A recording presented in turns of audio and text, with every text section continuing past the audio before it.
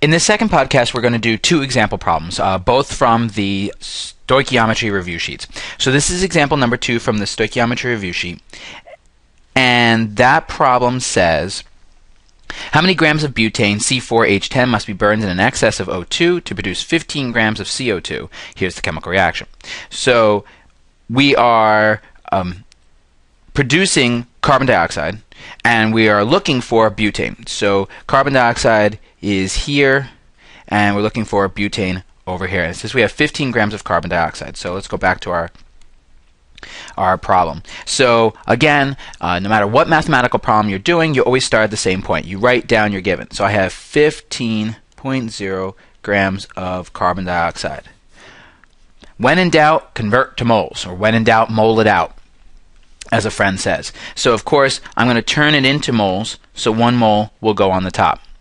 And I got to look up the weight from the periodic table of carbon dioxide. And so that I can quick do some math, I know that carbon is 12.01 grams plus 2 oxygens, and of course oxygen weighs 16. So that's 44.01.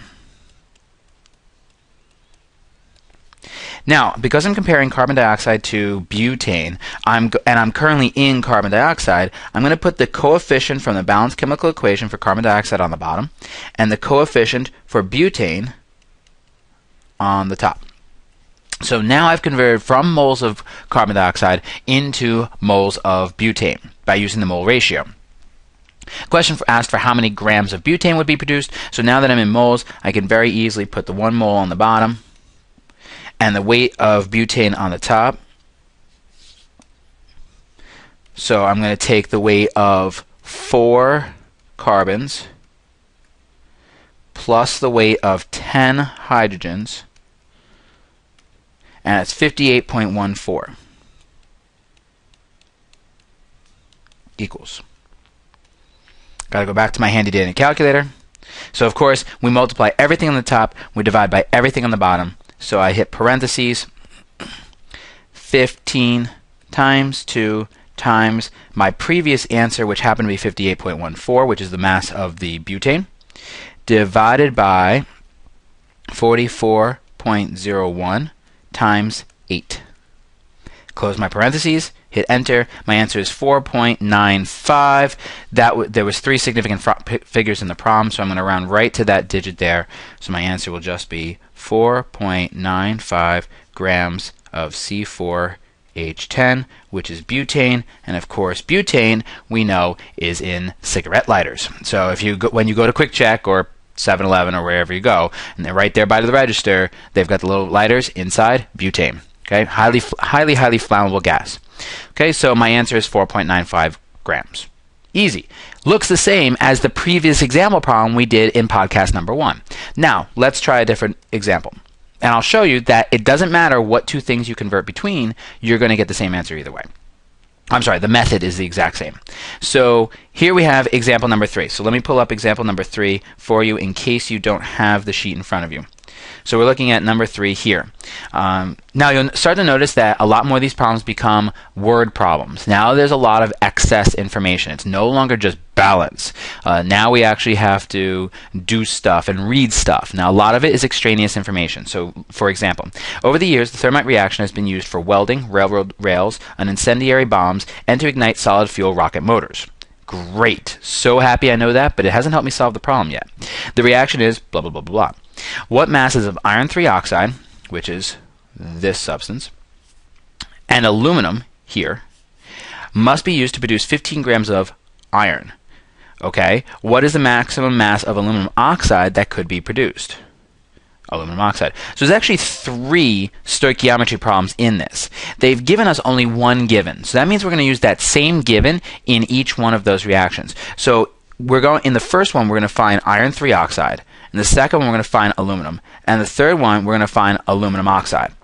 Okay, so we're going to do 3 different stoichiometry problems all in one big step. I'm sorry, all in one big problem. So let's start with what we know. We know that we had 15 grams of iron, plain old iron. So we're going to do the iron 3 oxide first. When in doubt, mole it out. So 1 mole. And the weight from the periodic table for iron is 55.85 grams. Then we are in iron, so we put the coefficient for the iron, and we want to convert to iron 3 oxide. And of course we know that 1s are implied in chemistry, so there's a 1 as the coefficient in front of the iron 3 oxide. And the question asked for grams, so 1 mole goes on the bottom, and of course I have to convert to grams on the top. This one I'm going to need my calculator for. Clear out what I had there before. So I've got 2 times 55.85 plus 3 times 16, which I happen to know is 48, but I'm going to put it in there anyway. It's 159.7. Multiply everything on the top, divide by everything on the bottom. So I'm going to go times 15 divided by parentheses 55.85 times 2 equals 21.4 grams of iron 3 oxide. So that was stoichiometry 1. Again, notice the process hasn't changed. The exact same things are popping up. A given, a conversion to moles, a mole ratio from the balanced chemical equation, and a conversion back to grams. Simple. Repeat. Lather, rinse, repeat. Here we go.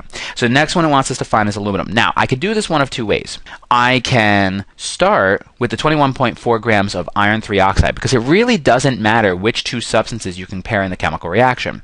So I can go from iron 3 oxide to aluminum. I can go from iron to iron 3 oxide. I can go from left to right, right to left to left, right to right. Doesn't matter, okay? Because the process is the same every time.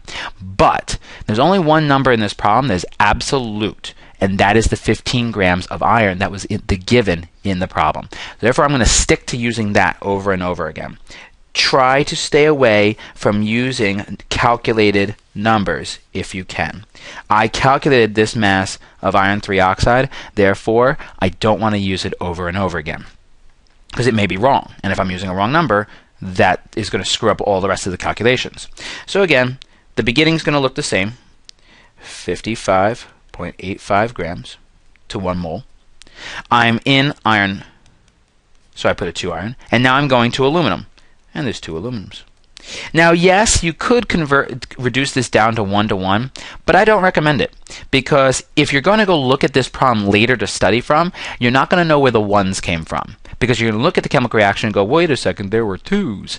Well, obviously there were 2s that you converted, so I would try and stay away from reducing down the numbers. It's not going to change the problem, so just keep it the way it is.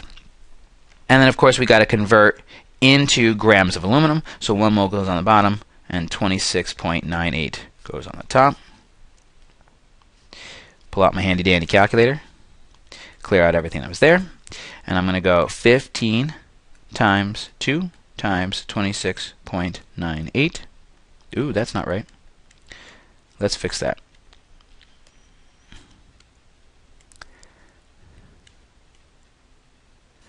Move over. There we go. Okay, and I'm going to divide that by 55. Let's try to hit 5s this time. 55.85 times 2. My calculator doesn't like me. It's not so handy-dandy today. Enter, and I get 7.25. We'll round it.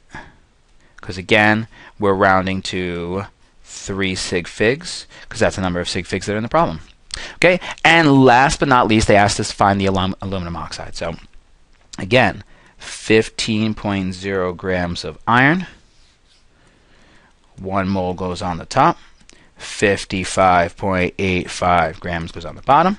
I'm in iron, so I put 2 Fe's on the bottom. I'm going to aluminum, so therefore I need 1 Al2O3. 1 mole goes on the bottom, and then the weight from the periodic table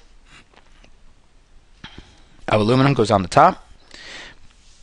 I don't know what that is off the top of my head, so I'm going to calculate it. 26.98 times 2 plus, again, I know that 3 oxygens is 48, so that's 101.96.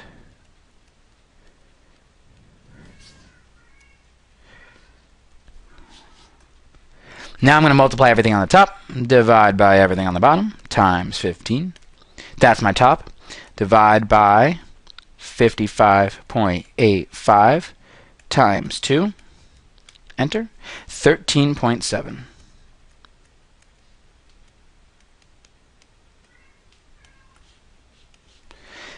And there are 2 more example problems that you're going to do. I'm going to make another podcast again with more example problems, just in case you still need more helping review stoichiometry problems.